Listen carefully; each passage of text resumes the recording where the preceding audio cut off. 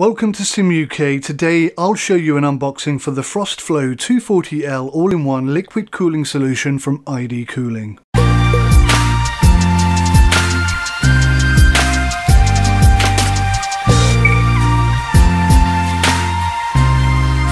won't beat around the bush, let's get straight into the unboxing. The FrostFlow 240L is packaged in this nice and informative box. This was initially wrapped in cellophane, but I have already removed that before I started recording. If we open the lid, you can see that everything inside is well protected thanks to the custom designed cardboard housing and the additional polystyrene protector which was placed on top. You can also see that everything has a protective sleeve in order to limit scratches and the like. And you can see at the back there is what appears to be a leaflet is actually the single page fold-out installation guide.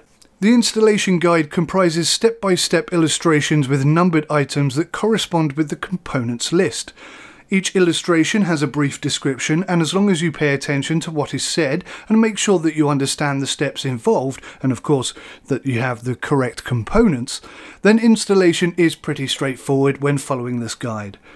Next up we have the two 240mm high-angled fans, accentuated with a coordinating colour. Both fans have 11 fins, angled to increase pressure and reduce the need for high RPM in order to achieve high through-flow. This can increase the noise pollution generated in some circumstances. Each fan measures 240mm squared and 25mm deep. Incidentally, there is a fan cable splitter included with this kit, which should help to ensure that you have enough pods on the motherboard in order to power both fans plus the pump at once.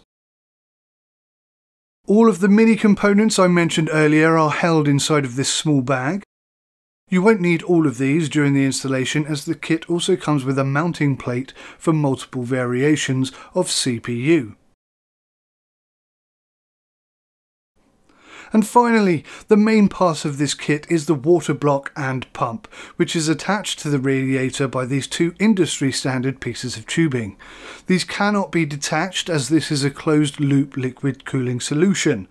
Effectively, how this works is that water is forced around the loop by the pump, up through one of the tubing pipes to the radiator, where combined with the fans it will dissipate the heat stored within, and then the cooled water will return back to the pump via the other tube to begin the cycle once again.